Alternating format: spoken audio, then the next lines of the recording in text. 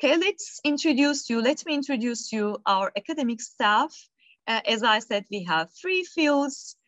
In this field, written field, we have 2 instructors, as you see here, and 1 research assistant.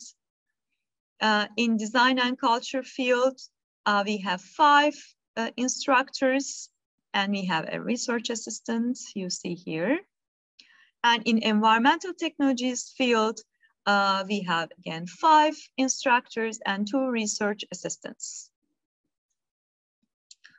Okay, let me introduce you the fields in more detail. The written field, I will call it written. I will not tell the full name always. It focuses on the theory and practice of adaptive reuse. And the main aim is to bring a wide perspective on adaptive reuse. Students of this module are expected to specialize in the history and structural properties of built environments, the principles and methods of adaptive reuse, in addition to the solutions of the problems of adaptive reuse. Here you see some of the research topics. Of course, these are not all.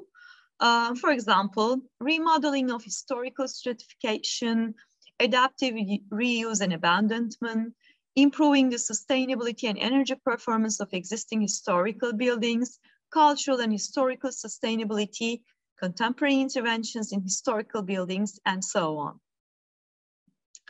Okay, these are the courses that this track offers. Current topics is the compulsory course for all tracks. Research methods and ethics is also. But other than those, we have elective courses from which you can choose. Intervention and modification, interior design and architectural conservation, history and theory of adaptive reuse. An interior design workshop is a common elective course for all fields. And what kind of theses are produced under these fields? Here you can see reverse chronologically what has been produced. Let me just read some of them. The very recent ones, for example, in 2021, Üzüm Karadağ wrote a thesis on temporary interventions as an alternative adaptive reuse tool. Or in 2020, we had a thesis entitled Adaptive Reuse of Silo Buildings with Contemporary Approaches, or Adaptive Reuse Potentials of Historical Buildings in Nigeria, case study of 2 abandoned vernacular palaces. And you see the other thesis produced under this field. Okay, design and culture track focuses on both the theoretical foundations of interior architecture practices and the synthesis of theoretical and practical knowledge through the studio courses. Students of this track are expected to specialize in housing, spatial history, space typologies, modern interiors, and spatial cultural representations in literature or cinema. And here you see we have quite a lot of research topics. We have some subtracks even under this track. So these are design history in Turkey. Let me exemplify some of the topics. History of interiors,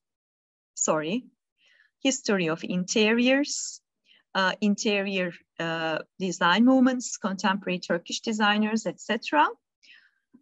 Under design education, we have integrated design approach in interior architecture education, or under perception, we have shaping interiors, user perception issues. Under housing and culture, we discuss about immigration and housing. We work on immigration and housing. We have a subtrack of healthcare interiors.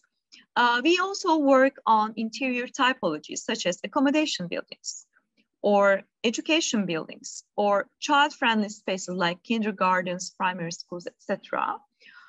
We work on fictional spaces or cinematic spaces, or other topics cover issues such as urban interiors, interior landscape, or representation techniques in interior architecture.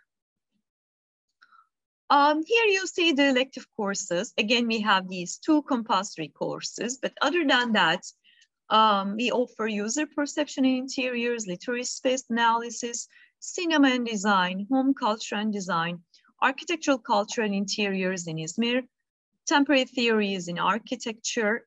These are architecture courses, these 2, spatial practices. And again, the common course, interior design workshop. Let me give some examples from the recently produced thesis. Facade as urban, architectural, and interior element, interpretation of tangible and intangible values in Izmir Karşıyaka apartment blocks between the periods of 1950 and 1980, or spatial constructions of identity, Anatolian Tahtacı communities, or analysis of post-disaster emergency housing projects in terms of interior space quality parameters. And these are some of the theses produced. Let me show you some more. So this is reverse chronological. You can have a look at that.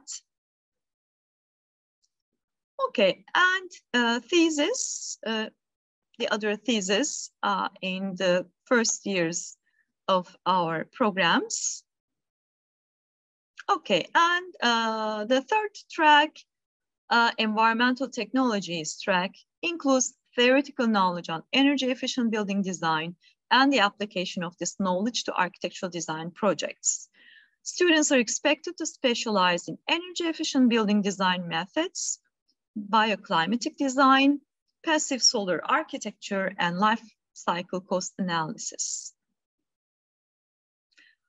Here you see some of the research topics, such as energy efficiency optimization, interior design strategies, indoor environmental control measures in design studios, methods to improve indoor air quality, or sustainable evaluation of building models, healthy buildings, or about lighting, the role of artificial light sources in color perception, effects of light and lighting on human psychology, etc.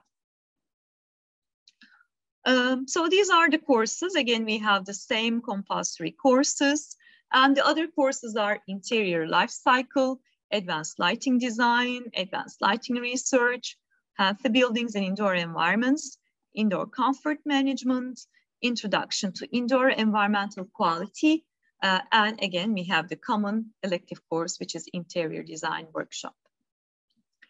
And these are some of the theses. The last one produced under this track is wind-driven course ventilation design and stimulations for a naturally ventilated classroom wind-driven cross ventilation design.